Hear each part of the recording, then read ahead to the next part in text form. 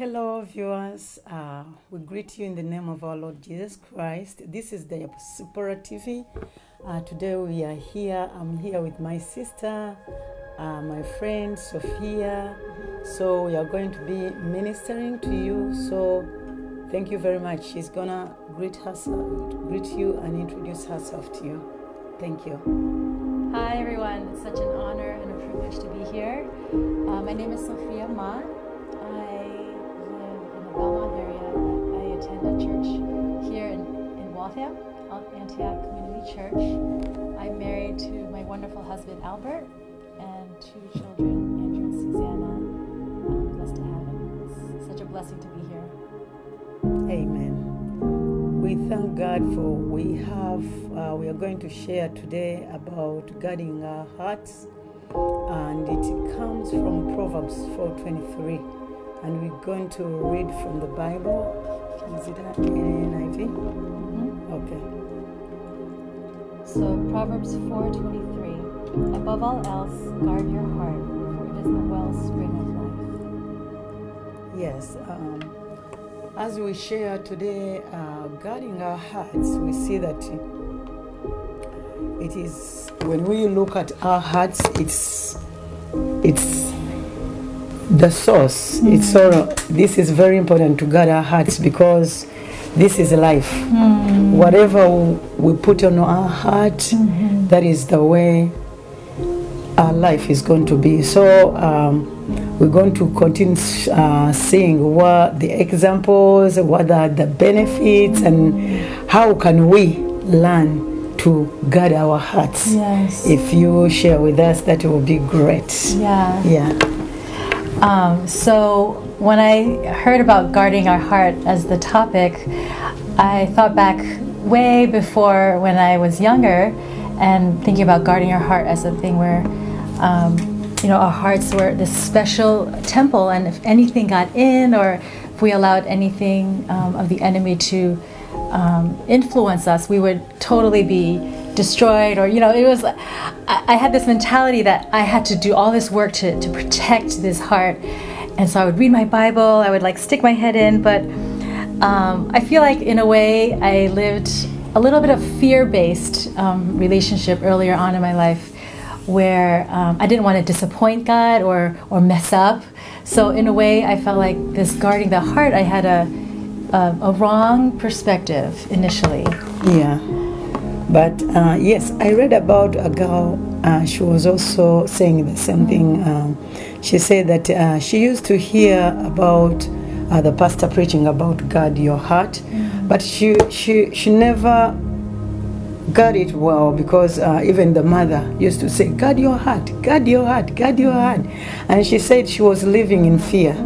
And she thought that maybe guarding my heart is to seal, like as you seal something, you're going to keep, or to coat it or what. But she was asking, what is guarding my heart can be look like? So, and then she said that one time she discovered, and that took her in the Word of God. Yeah. And when she read about this Proverbs 4:23, and she saw that God, what is God?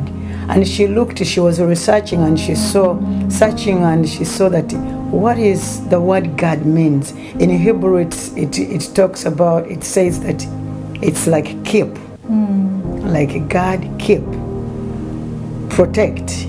It's like, yeah. So she said that she realized that that took her to the Word of God, whereby the Word of God is always positive. Anyway, the Word of God, I have been sharing with people about the Word of God. The Word of God protects. It brings life. So it's like God is telling us, this is the only way you can keep your life. So whatever goes on your heart brings life. What you hear, our mind sets your mindset, and our mind, our minds communicates with the heart. What goes on the mind, you hear, because the Bible says that when you hearing by the Word of God, when you hear the word you hear brings faith. So when that word goes on your mind, the heart already communicated. So maybe, let me say the word is a negative word. Most of the time, your heart starts to worry. So God is telling us that this is the only way you can get life. So I don't know whether you can add on that. Then we'll see some scriptures. There are many scriptures which talks about that, and it brings life. Yes. Yeah, I appreciate you sharing that testimony, because I think it brings to light that oftentimes people are wanting to walk in a way before the Lord that is honoring and that is keeping to His word. And sometimes with the fear, it kind of breaks the freedom that Jesus wants us to have in our relationship with Him and the Father. And I think for me, more recently, as I learned about the fact that He wants us to hear His voice and have a relationship, it's really broke that idea of like this faith journey of guarding my heart, where it used to be all about what I had to do. Is He's saying He will lead and He will guide. And one of the scriptures that I wanted to share was John 10, 14 to 15 and 27. It says, "I am the good shepherd. I know my sheep, and my sheep know me." This is Jesus talking. "Just as the Father knows me, and I know the Father, and I lay down my life for the sheep. My sheep listen to my voice. I know them, and they follow me."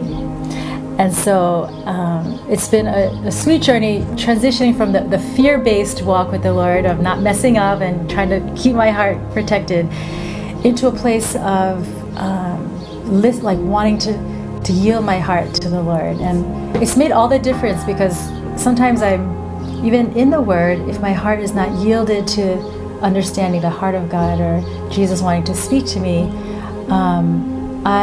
I'll just look at the Word and just want to kind of understand it from my own perspective sometimes, but I feel like He's always calling me back to really try to listen for His heart, listen for His voice.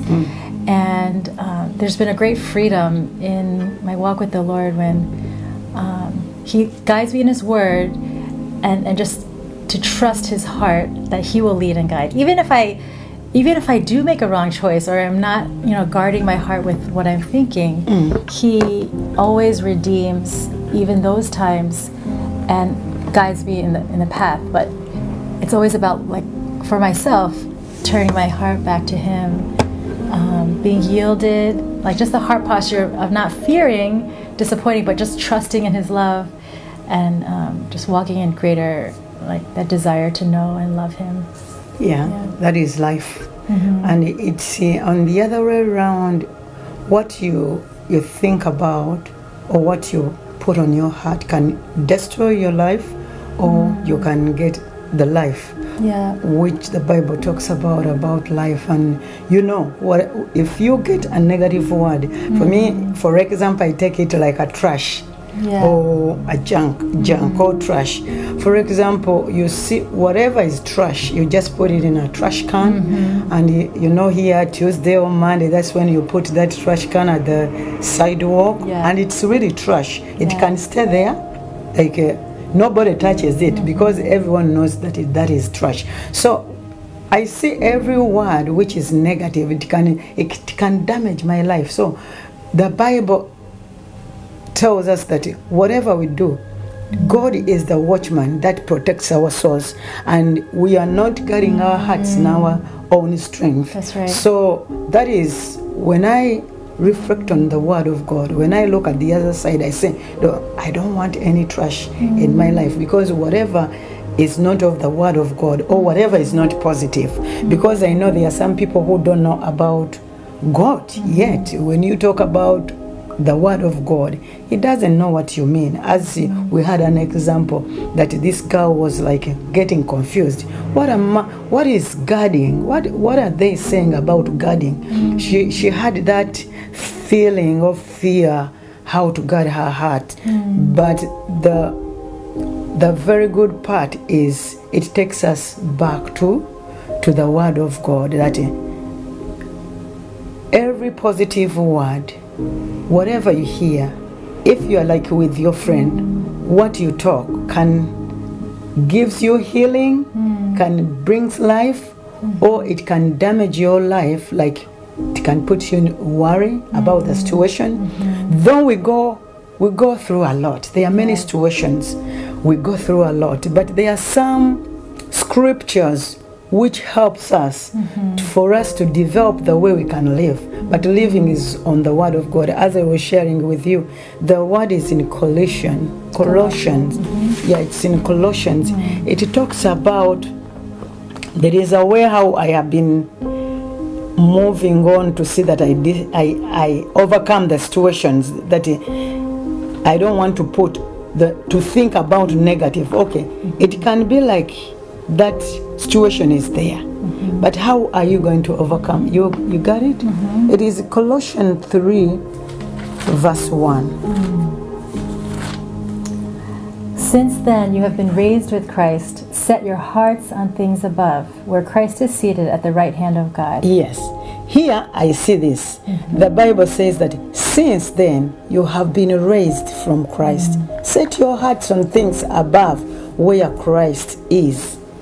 So we all know that Jesus was raised from the grave by the power of the Holy Spirit, and this one is saying you have been raised with Christ, because when he raised, I know that Jesus sits in me, so I know that God who is in me is greater than the situation which I see. I may be going through the problem, but that problem or that situation is too big for me to think about it. If I start thinking about that problem, I will not last. You will be frustrated. So this scripture helps me a lot, that instead of thinking about what is going on right now, the problem, the chaos around me, the Bible says, set your hearts on things above, where Christ is.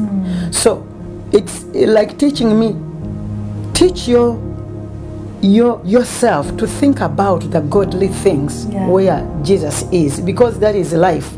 So that is, this Bible is putting me like to think positive. Who is Christ? Christ raised from the dead. Christ brought us life. He was crucified. He was cast for me to be able to have life, and life internally. So when I think about what God has done and what he can do, when I go in the Word of God, instead of thinking of those things what are happening, let me say, okay, people lose their loved one. Okay, I lost my husband, but what has kept me? I use this scripture so much. How? Instead of, you see all the story, instead of thinking about that story, I was thinking about what God has been using this man of God. I could see that this man, even if he's still alive, he would have told me, he used to tell, May, don't worry about those things. That is written here in Philippians 4:6. The Bible says, oh, don't be anxious for nothing. But you don't have to be worried, because when you worry, it doesn't add anything on you. In Matthew 6 from 25 up to 33, because when you worry, how long you take, it doesn't add. So this word is telling us that set your hearts on things above. Can you imagine when you are thinking about God, when you are thinking about joy, and you go in Jeremiah 8:10 and say, the joy of the Lord is my strength. When you are in trouble and you say, oh, I just have to be happy. Not only that, in these things, in these big circumstances, these troubles, these situations which happens in the secret, when I read about Paul, the Bible says that Paul asked God so much when he was going through a situation, and God was saying, no, in that way I will get my glory. So we have to realize that in certain troubles we go through, it is a teacher for our lives, for us to move on. It's a teacher which teaches us to the situation to overcome. When you overcome, you'll never be the same. When you overcome the situation, because you have put your heart to think about the things all above, you will never remain the same. I have seen that. So to go back, I'm just encouraging someone, like, I know you are going through a situation. It's really big. oh, you have lost someone. It's really big. Nobody wants to lose someone. But how are you going to overcome? To overcome, just think about God. Just think about what God can do in such a situation. This will overcome the enemy, because I know the enemy wants you to cry. The enemy most of the time wants us to praise him. Oh, look at this big thing that Satan has done in my life. That is adding credit on Satan's whatever he does. But in the midst of the trouble, when you say, oh, I thank you, Lord, as David said in Psalm 34, he said, all my time I will be praising God. I worship God in such time. So that is the faith that is guarding your heart. Instead of thinking about those problems, you see that word of God fills your heart and you feel life. It is a challenge. It's a challenge. You're challenging the enemy that I see what you have done, but I have a greater God in my life. I see God has done a lot in my life. I know you are the enemy who want to distract me, but the God who is in me is greater than what you do. So when we do that, the second line said, set your minds on the things above, not only earthly things.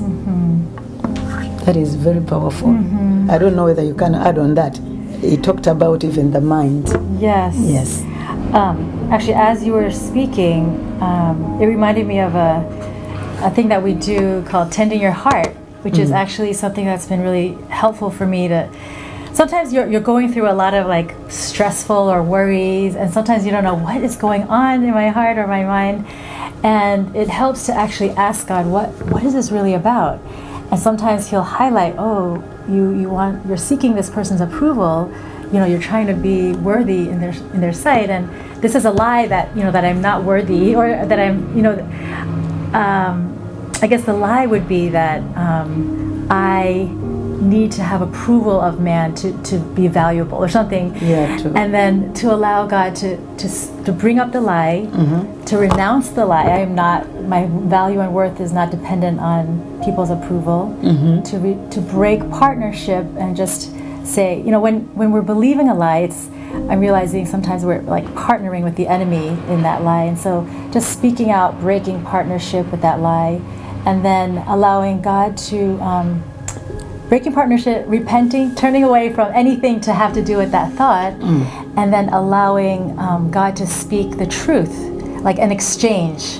I think it's so important when there is something in our heart that the Lord is not wanting us to believe or stay in.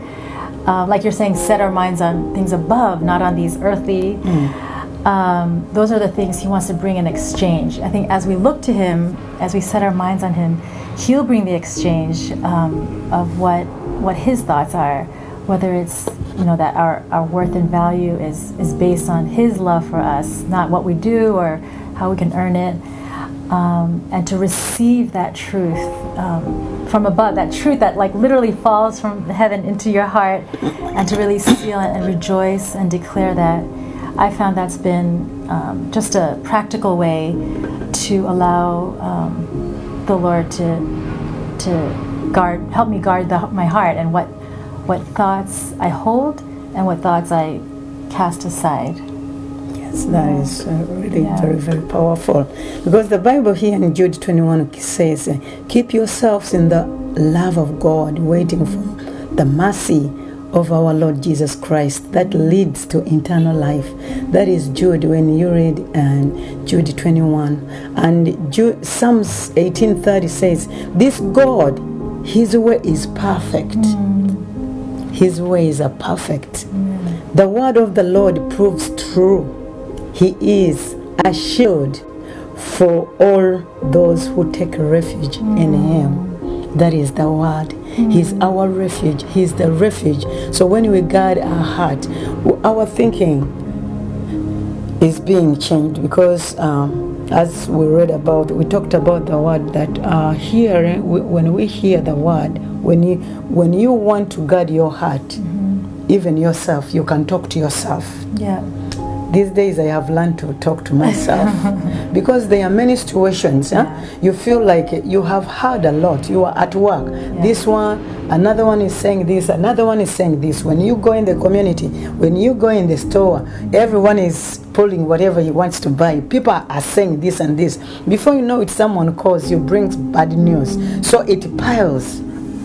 So many times I tell myself that, you know, May, there are many words, but they are not belong to you. They don't belong to you.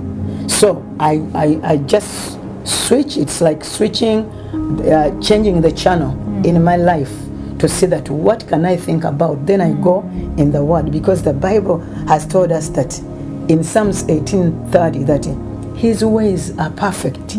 His Word proves true. He's the shield for all those who take refuge in Him. So that's the only way where I had to run to.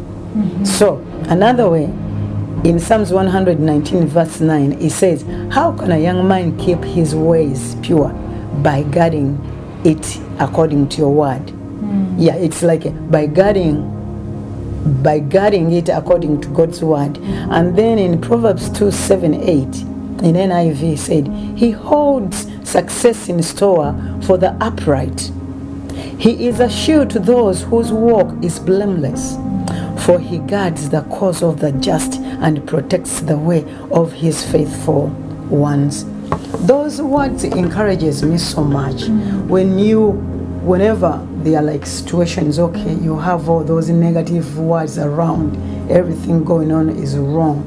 Then when you set your mind on God, as we go to church, we share every time about the Word of God, then in that kind you can recall about the Word of God, and you remind yourself, and in the situation you bring a word which goes with that situation. Like as we shared about Jesus, for Him to overcome the enemy as He went fasting, that's where the temptation came, that how Satan was trying to say, okay, if you are the Son of God, do this then, and He says it's written. So it is the same way where you said, no, I'll think about God's word, because God's word is pure.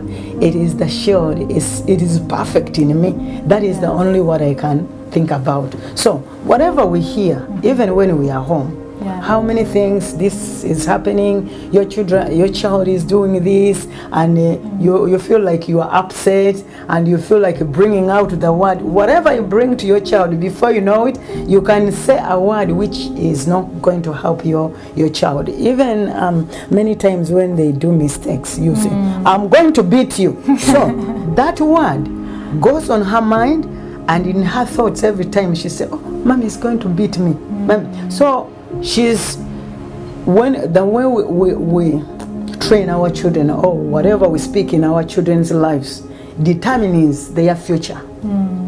So in the other way around, if we start saying the words which can help our children, positive, these children, when they grow up, they don't forget. They say, my mother said, my dad used to tell me this. My mom used, in the morning, my mom used to say our prayers. See, such prayer before we go to school. That is the way to train our children. But the words we use with our family, with our children, they will never forget. Some of them, when they see mommy and dad, if things turns around, fighting, they think that maybe this world goes like this. Dad has to say such words to mommy, and mommy has to scream. This is the but so that is a kind. Whatever child will see at home, that is like, for them, they are like, it's like a computer. You know, our minds are like a computer, you know, and our minds communicates with our hearts. The Bible talks about how we can renew our minds through the Word of God. From Romans, it's 12:2, that renew your minds through the Word of God. So I'm talking about these children. What do they see? What do they hear? When you leave your TV there, what are the channels you choose for them to watch? That is also very important. So it's you, the parent, to determine your children's life. So whatever will go on her computer, who last, and she thinks that maybe this is the future I have to live. Whatever you watch, have you ever been with a friend who, I had a friend, she used to watch these movies of blood, people killing. What? I know that is, when I looked at her, I said, oh my goodness, because whatever she watches, it's like watching, even if like some messages or some communication is like body language. When you look at someone, you get to know who that person is. So when I looked at her, I was asking, how can you manage to watch such? And she said, yeah, that's what I like. So that gives you, whatever someone is doing or watching, it's in your mind, you get to know such a kind of person, because that's the way you have to know that this is what her thinking is. Because for me, I'm afraid of that, because even at night I can get all those nightmares, killing, guns, things. So if you are setting your child's life at home, what are the words? What are the channels? Because whatever she's watching at the TV, when she sleeps, when she goes at school, that is what she's going to share. When she grows, she would start practicing what she saw, what the daddy has been saying. That's why many parents encourage their children to go to church.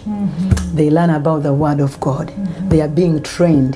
They learn about who God is, who is Jesus is, what Jesus is doing. So it's being guarding our hearts. It goes deeper even in marriage. You see, even in marriage, if you have your wife, you will love your wife. What are the words which can encourage your wife? You think when you say negative words, they don't add. They're gonna worry your wife. Your wife is going to be afraid of you. Whenever you knock the door and you have come, and your wife will say, oh, he has come. Or he's like even husbands. Sometimes they get afraid of whichever use, whichever body language. So it goes on your mind, it communicates with the heart, it starts worrying you. So God is telling us to guard our hearts. To guard our hearts.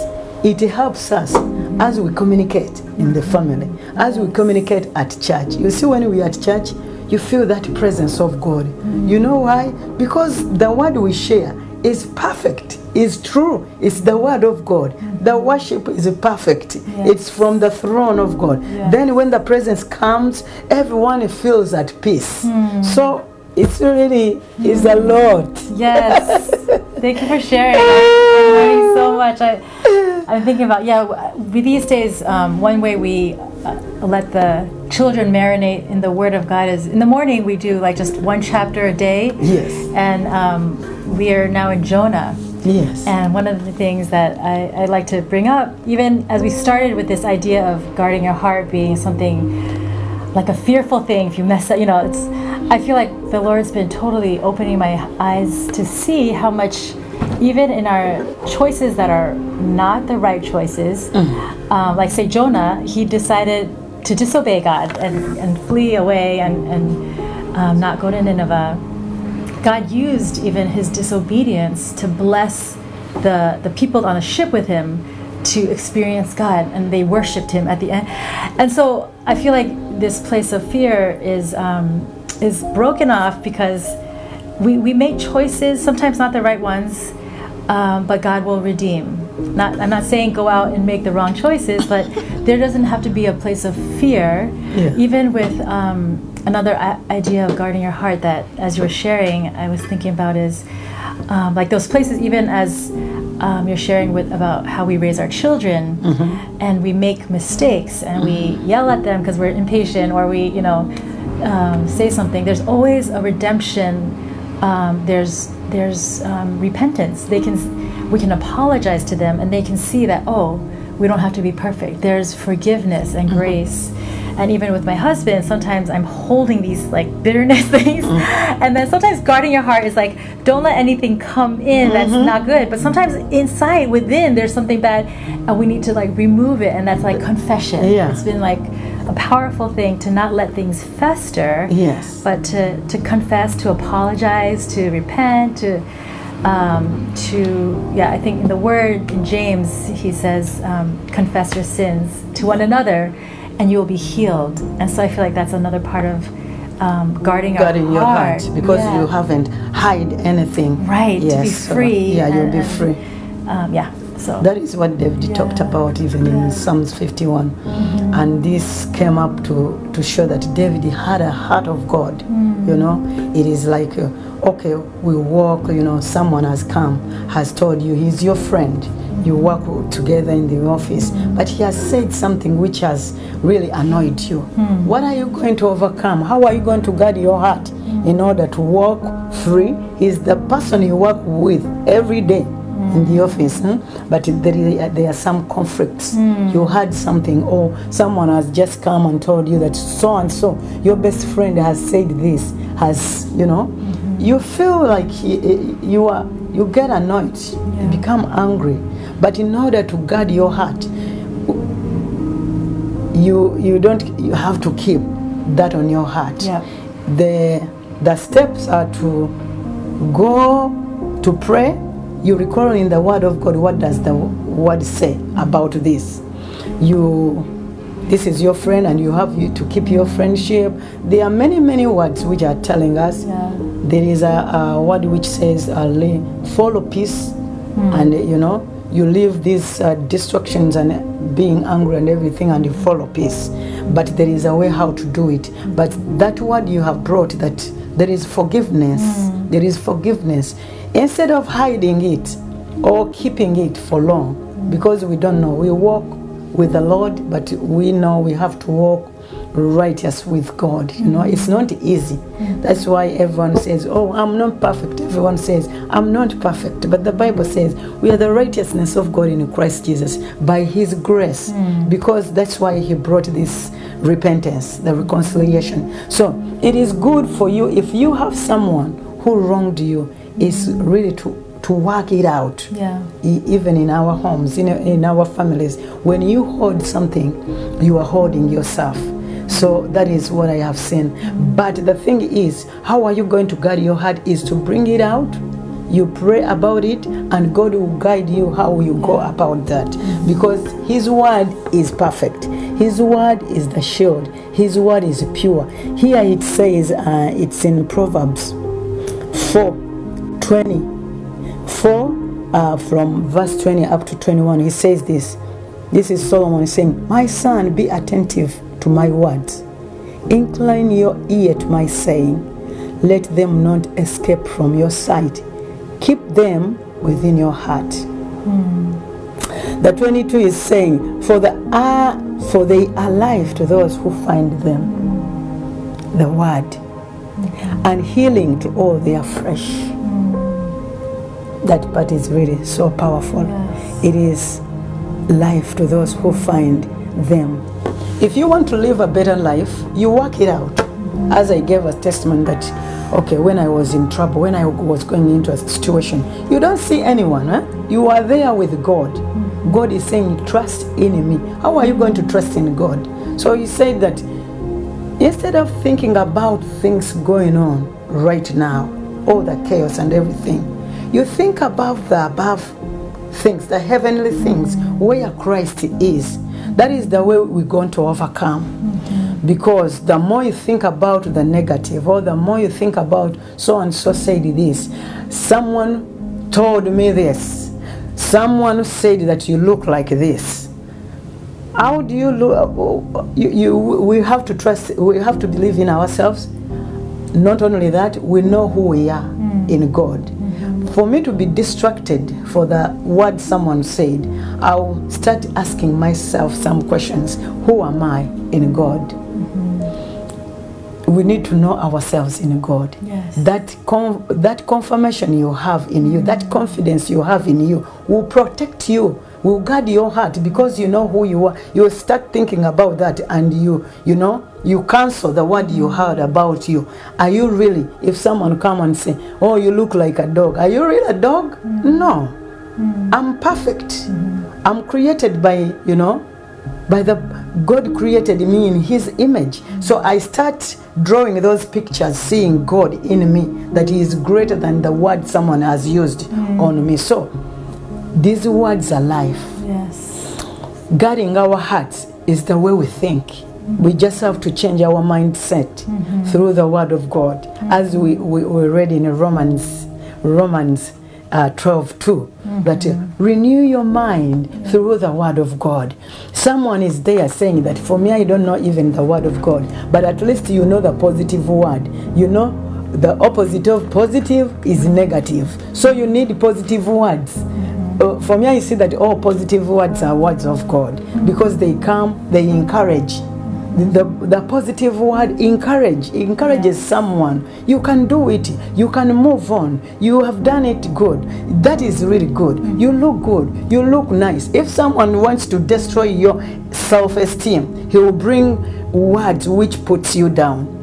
You know, many times we are called. We have calls. God called us. But if someone wants to destroy what God put in you, he will use negative words. That's why we are talking about guarding our hearts. When we guard our hearts, because we know who we are, God called me, I'm a chosen person, I'm who I am by His grace. So I'm important before God. So someone is trying to say things which I don't think I am. You just have to believe in yourself and trust in God who created you. Yes. So that one will make you overcome what the enemy wants to bring in your life. Yes. So we just have to work on our lives and start practicing it. That's why I told you that these days I started a long time talking to myself. When it's too much in me and I feel it's too much stress, too much thinking, I say, May, there is the Word of God. You look beautiful, May. You look nice. And I start feeling myself, you know, and I start singing. And I start putting on the Word of God. And I hear what it says. But ignore all the negative words the enemy is saying to you. Because before I come out of my house, I know how I have dressed. We have mirrors. I go and I look at myself, how I look, and I say, yeah, May, you look beautiful. And I go out. So when I go out and someone said, oh, how come that you put on that dress? Oh, are you kidding? I know. I before I came, I know how I dressed. And I really came out, even my heart free. I don't say that someone doesn't give you advice, but there is the other way which I'm trying to show someone, that never get discouraged with those negative words, because some people use them to discourage you. Because some people get really discouraged and someone can get miserable, become miserable. Am I really like this? Someone said I look like this. Someone said that the way I speak is not good. You are the one to train yourself and to think more about what you do, what you think, how you walk with God and everything. You are the one to encourage yourself before even someone else come to encourage you. Encourage yourself. Know who you are, your potential. The enemy is looking for your potential, the way you do things. You are doing good. You are doing good. The bad thing is a bad thing, is a negative. That's what we are talking about. This is what God is saying, that guard your heart. Guarding your heart, be positive, even about your life. Because some people are negative about their lives. It's like you don't love yourself. But if you love yourself, just be positive about your life. Say that, May, I'm going to do this. Like David said, I'm going to beat Goliath. So I say that I'm going to do this. I'm going to work on my business. I'm going to plan like this. And someone say, oh, are you going to be able to do that? That is a discouragement. I say, yeah, I'll do it.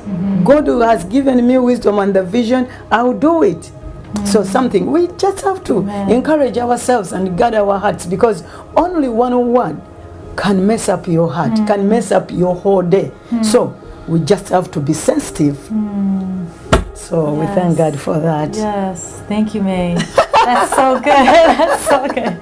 Yeah, I know, it's really boosted the life. I know someone there is being boosted. We thank God for that. Are you adding on that as we wind up? So yeah, I just want to say I want to encourage you in your walk with the Lord. He has so many things He wants to say. Like as you're speaking, I'm just remembering times where sometimes I'm my worst enemy. People don't often say negative things to me, but within myself can come like negative thoughts, or like Yes. whether it's criticism or like perfectionist or the enemy, whatever. But just to still your heart and have a time. For myself, I love to journal, so I'll have like my thoughts down and I'll wait on the Lord. I'll just be quiet. I trust. He says that He wants to speak. I can listen to His voice and His sheep. So I just still my heart and allow myself to just, start. Oftentimes it's my beloved Sofia or my precious daughter, Yes. and He will start telling me what His thoughts are for me, Yes. His love, His grace. If it's a condemning word, I know it's definitely not from Him, but just like what you're saying, allowing the positivity, the love, compassion, tenderness.